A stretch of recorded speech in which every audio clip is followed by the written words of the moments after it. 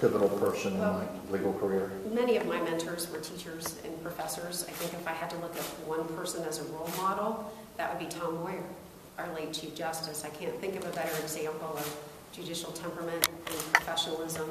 And like him, I love the court. I love the court as an institution, and I think he did too. Your name came up several times this year to run for the Brown seat. Why, in the end, did you go for it? I just decided that was not the right race for me. I didn't feel that I had all of the support that I wanted to go forward in 2012. And in hindsight, I'm glad that I didn't do that. And was part of that because you were both coming from Columbus, that there was a geographic thing? That was certainly part of my thinking of, I think anytime you think about a race, you think about where your base is. But in the end, it was an easy decision for me that was not the right time for me to run. Let me really shock you, Jim. I didn't even know she was thinking about it.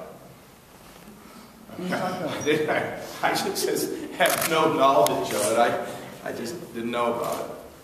Can you talk a little bit about the judicial philosophy and what you like as a judge? Sure. I think that my record as a judge shows that I construe the law strictly.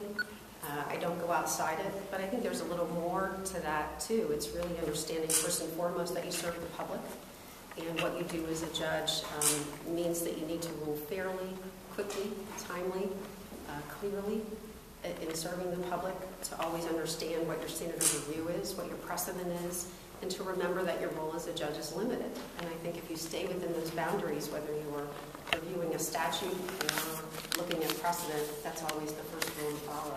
Justice French, what is your philosophy on the refusal of respective cases involving parties that will have perhaps in the future done anything for your Yeah, I'm not even permitted to solicit or accept campaign contributions for more than a year from now, so that's well into the future.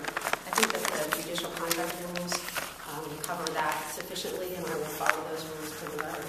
One more question. Do you Yeah, have I just want to be the one to ask. You wanted to appoint a woman. What about the woman's perspective do you think is so important to the court? Well, I just think,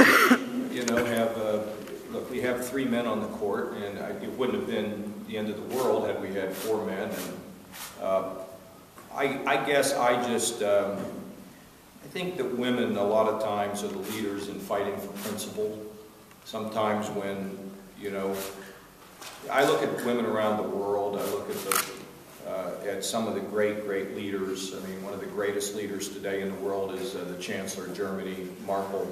I look at the efforts that were made in Burma, lady under house arrest for I don't know how many years, very principled. I look at the women in Iran who marched in the streets. I mean, I just think they just have this sort of thing about commitment to principle, and maybe it's because that's the way my mother was.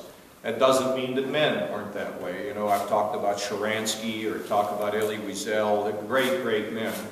But, I think when it comes to these kind of cases and judgments and that, I like to have that perspective. And you know what? It's probably because of my great love and respect for my mother that I feel this way. I'm so glad I'm our chief of staff, first woman chief of staff coming in with a new governor.